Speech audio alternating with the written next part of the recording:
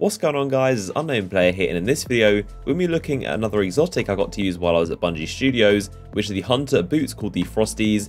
These are definitely one of my new favourite boots, and especially after new ones coming in Rise of Iron, these have got to be up there for me personally. They're really functional for mobility and also just an overall fantastic exotic that always helps you out. So firstly, let's go over its perk. While sprinting, gain tighter turn radius and faster grenade and melee regeneration.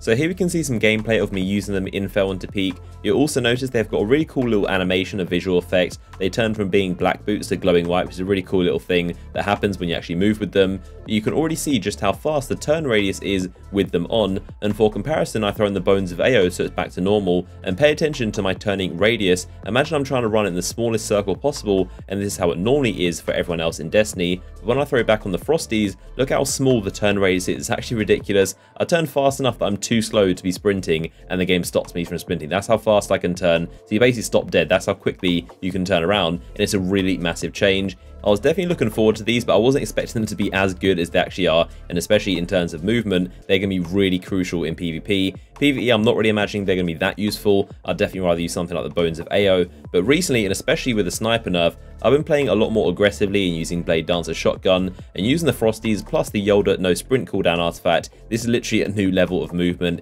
It might sound weird to some people, you might not think that these do much compared to other exotics, but honestly movement is so important in Destiny, especially if you want to do something aggressive like the Blade and shotgun. But I think these are a massive game changer, and if you play literally any other shooter game that exists and then come back to Destiny, or maybe if you're brand new to the game and you've come to it from other shooters, the first thing you'll notice is immediately just how wide the turning radius is and just how slow and unresponsive it is. Obviously I played Destiny for a couple thousand hours, so I'm completely used to it at this point, so I hardly notice it anymore. But I remember the first ever time I played Destiny and got my hands on with the game at E3 2014, I remember asking a Bungie dev about it because I thought it felt so weird and I was wondering why is it so slow when you're sprinting to turn around. But he told me it's just a core element of Destiny and it's just one of the mechanics and how the game works, and without it players would be way too responsive and move too fast. So it's kind of like a movement thing. But when you throw on these Frostees boots, they literally remove that limit that Bungie's put on us to make sure we aren't zipping around the maps. And the sprint cooldown is exactly the same. It's a limit on movement that Bungie put on us to make sure we can't sprint and slide and jump way too quickly. So when you combine both the Frostees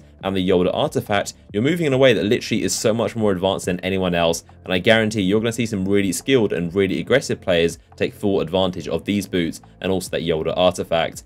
The one problem I can see with these is that it will be really hard to use anything else. It's one of those things that is just a core fundamental kind of like upgrade to your Destiny playstyle, and if I was to use these straight for like a month and then take them off, it would feel really weird and really sluggish, and it would almost be like I can't play without them. So I'm being kind of worried about that. If I was to use them non-stop, I feel like I wouldn't be able to use anything else, so that may be an issue, but it's kind of like a good problem to have. It's not necessarily a bad thing that these boots are so good that you can't play without them, but I can imagine me using these Frostees for pretty much most of my time in Destiny, especially in PvP.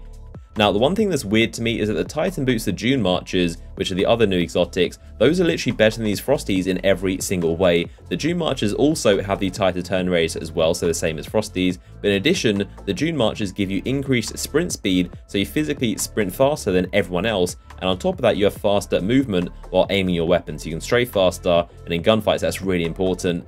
So even though the Titan is supposed to be the slower class with more armor, and the Hunter is supposed to be the opposite with less armor and a lot more agility, it seems like right now the Titan are the best at mobility, especially with Titan skating as well. I really do wish I had the strafing and the sprint speed that the Dune Marchers had, but either way I can make do with a tighter turn radius and faster grenades.